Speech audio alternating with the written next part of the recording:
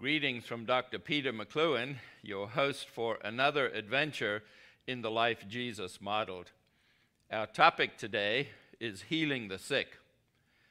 Last week, we considered the question, what kind of disciples do we want to make? We noted that the answer varies widely depending on the views of the person that you are talking to. However, if we ask Jesus the question, we would receive a very clear answer.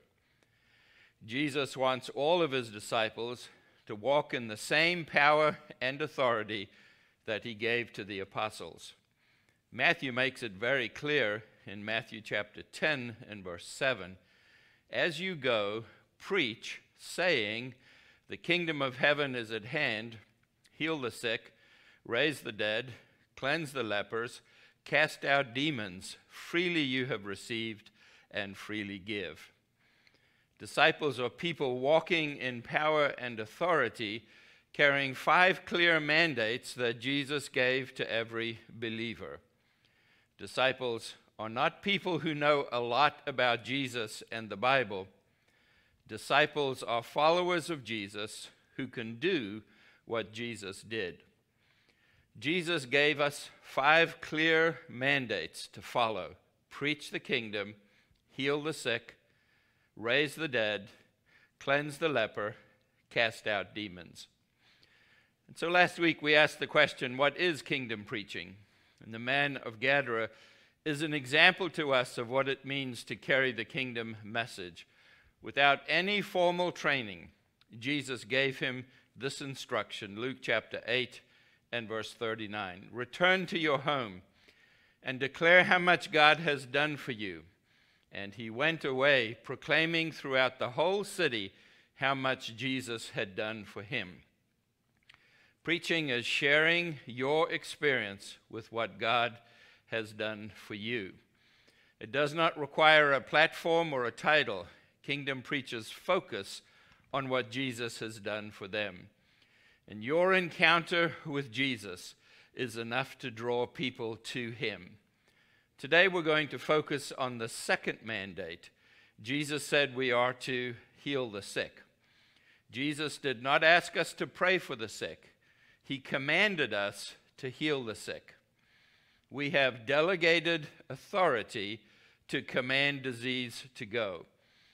Say to diseases what Jesus said to diseases. At first, you will most likely feel uncomfortable speaking directly to diseases, but over time, you'll become more comfortable doing what Jesus invited us to do, taking authority over disease by speaking to them, just like Jesus did. This is what he modeled for the apostles to do. It is what he modeled for us to do. You might feel like it's not your right to speak directly to a disease, but Jesus will not feel that way about you. He will in fact take delight in you, that you're exercising faith, that he is willing to heal through you. One night I heard the audible voice of Jesus say to me, "I am willing to heal through you." It was a very powerful experience. Today I'll share with you a simple 5-step process I have learned to follow when healing the sick. If you will follow this model, you will find it easier to heal than you have ever imagined. Here are some simple questions to ask. What is the healing need? What is the heart of the matter? How do we direct our words? What is being experienced? And how do we walk in healing? All of these steps, you'll go through them in just a couple of seconds, even though it will take me a little bit longer to explain it to you.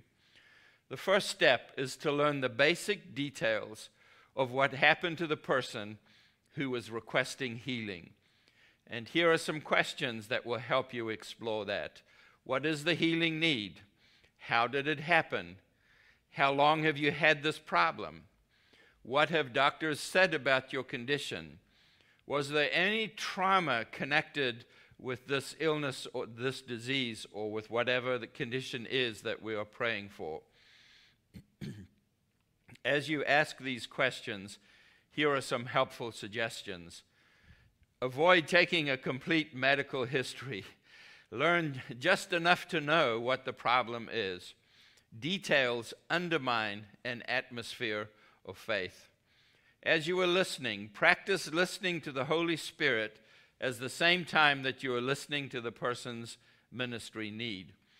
Holy Spirit will help you uncover aspects of healing that are more than physical. And this brings us to the second step. What is the heart of the matter? Is it a natural cause? Does it have an emotional root? Have there been any violations of God's law? Jesus frequently healed people with what he described as having an afflicting spirit. There are diseases connected with an evil spirit. And here are some tips on how to know if the person's disease is being complicated by an afflicting spirit. If the pain gets worse, if the pain moves around, if the pain comes back a few days later, all of these could be an indication of an afflicting spirit. If this is the case, break the power of the afflicting spirit as you release healing. Next, we'll want to ask the Holy Spirit how to speak to diseases. And these include words that we would say to Father God. Invite the healing presence of the Lord into the moment as you are praying for someone. Then there are words spoken to the condition. Command the pain to go. Command cancer to leave. Command tumors to shrink. And then there are words that God will give you to say. And when you receive a word like that, it might not make any sense to you, but say exactly what he tells you to say. Even though it doesn't make sense, it will most likely make sense to the person over whom you are saying it. If you release these words, here are some recommendations we would like to follow. So to the person who is seeking healing, we encourage you to close your eyes, open your hands, don't pray with me, just listen. I don't need you to agree with me in prayer. Just be in a receiving mode. But do let us know if you feel any sensations. Now, typical sensations that people experience in healing include heat, a mild electrical tingling, a deep calm, or a cool breeze. These are the most common things that are reported to me by people as I release words of healing. In the case of the lady who touched the fringe of Jesus' garment, this is what Mark says in chapter 5 and verse 29. Immediately the flow of blood dried up, and she felt in her body that she was healed of her disease. In other words, she had a sensation that caused her to know immediately that there was a change in her body. Sometimes these sensations cause us to know that God is actively working in that for which we have asked him to pray. Now, here are some helpful tips as you declare words of healing. Speak short, directed words of healing. Headache, go. It doesn't need to be any more complicated than that. Encourage you to keep your eyes open as you pray for people. Watch for twitching, for facial expressions, for sweating, or for muscle movement. All of these are indications of what might be going on in a person's life. Now, next we want to discover what the person is experiencing. And so we want to ask the question, are you feeling better? And many times people are afraid to say whether they feel better or not, and usually say, yes, I feel better. But this is a moment to encourage honesty. And I'll say to a person, this is not my healing, this is yours. This is not a time for faith statements. This is not a time to say, well, I believe tomorrow I'll feel better, or next week I'll feel better. We want to encourage people to actually put a number on their progress. On a scale of 1 to 10, how much better do you feel? In fact, it's great if you can ask a person at the beginning of your time together, just put a number on your pain on a scale of 1 through 10. Doctors do that all the time in hospitals to give some kind of subjective idea of the amount of pain a person is in.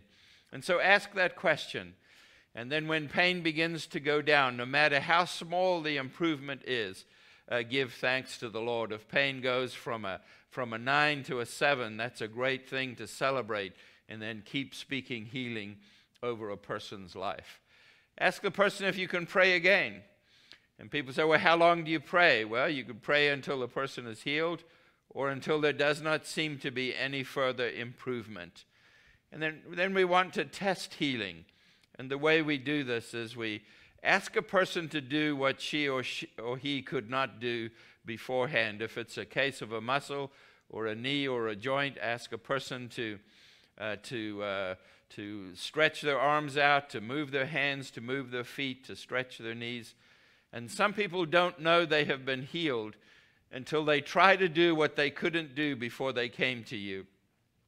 I've had some people completely shocked when I asked them to do something they couldn't do, and all of a sudden an arm shot up that a person hadn't been able to do that, and they knew that they'd been touched right there. They had felt no sensation, but the movement was restored to their body. So some people are healed without any sensation. So it doesn't mean if they don't feel anything they can't be healed. It's just a pointer to what God is doing. If symptoms return, advise the person to take authority over them immediately and command them to stop. I prayed for a lady with some migraine headaches, and as soon as that headache tried to come back, she said, no, and stop right now. And the headache was stopped in its tracks. I encourage you to, as much as it's possible, to talk to God. Because people say, well, what happens if nothing happens? It's impossible. When you're talking to God, you're talking to the God of the universe. It's impossible to talk to him and nothing happens. You might not immediately know what has happened, but something has changed in you, or something has changed in the person over whom you have spoken words of healing. Some of the most dramatic healings I have seen took place within a week or two or even longer after I prayed for a person. We've had people get out of wheelchairs immediately, and we've had people get out of wheelchairs 3 to 6 months after they were prayed for. Don't give up. Go to someone else for prayer. Never blame the person for whom you're praying for not having enough faith to be healed. Love unconditionally every person that you speak words of healing. I like to say to people, I can't guarantee you'll be healed, but I guarantee you'll feel loved as I minister to you in the power of the Holy Spirit. Now, you might hear a voice saying in your head, I can't do everything that you have just spoken about. I understand. Let me encourage you. All of this happens in just a few seconds. As you keep practicing these steps, you'll reach the point where we're able to move through the guideline without even thinking about it. You know, you can have this guideline with you. People will not be offended. You say, look, I'm just learning, and do you mind if I make sure I cover all of the steps? And step by step, you will be able to pray for people in an extraordinary way. I do my best to follow these steps over every person who comes to me asking for healing. As you follow these steps, you will discover that more people are healed through your words than you could have ever imagined. And healing brings joy. Anytime somebody I pray for is healed, the person laughs, I laugh, people around us laugh. God loves to restore joy. And God is a God of laughter. And when people are healed, laughter is lifted up and spirits are lifted up. Remember the words of Jesus, who said, the greatest reason to rejoice when we minister in healing and deliverance is because our names are written in the book of heaven. I trust that your name is written in the book of heaven. If you're not sure that your name is written in the book of heaven, ask Jesus to make you his child right now, forgive you of your sin, and you can join us in this wonderful journey of releasing the power of God and healing into people's lives. Next week, we'll continue studying the life Jesus modeled. Let's pray a few moments and ask God to do more for us as we have heard these words. Father, give us faith to believe that you are willing to heal through us. Maybe you said, you know, I'm glad you heard from God saying he's willing to heal through you. But I'm not sure God is willing to heal through me. I'm telling you, God is willing to heal through you. Jesus already paid for healing on the cross. I call out of you any shame or any reason that you might come up with why God wouldn't want to use you for healing. I break fear, I break shame, I break control, spirits, all that that weaken our ability to release the healing power of God in our lives. You know, you can pray for people who have diseases you have. You can give away more than you have. We've heard many stories of blind people praying for people without sight, and they began to see. We've heard stories of people who are deaf, and they prayed for deaf whose ears were opened. You don't have to be in perfect health to pray for people to receive a touch from God. You can give away more than you have when Jesus is with you and he is on your side. You can heal the sick.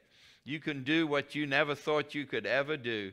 I just encourage you today, say a prayer over somebody. Next time somebody comes for you and ask for help, resist the urge to call somebody else and call your pastor or call a spiritual person or call a lady or call somebody else. You can do it. Just release words of faith. Jesus already paid for it on the cross. Just give Jesus what he already paid for by speaking words of healing. Just feel like somebody's listening right now and you've got a problem in your right ankle. Your right ankle is just killing you.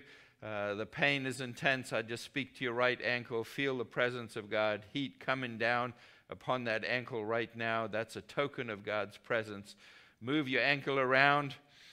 Just try to wiggle it around and put a little bit of weight on it just to test it.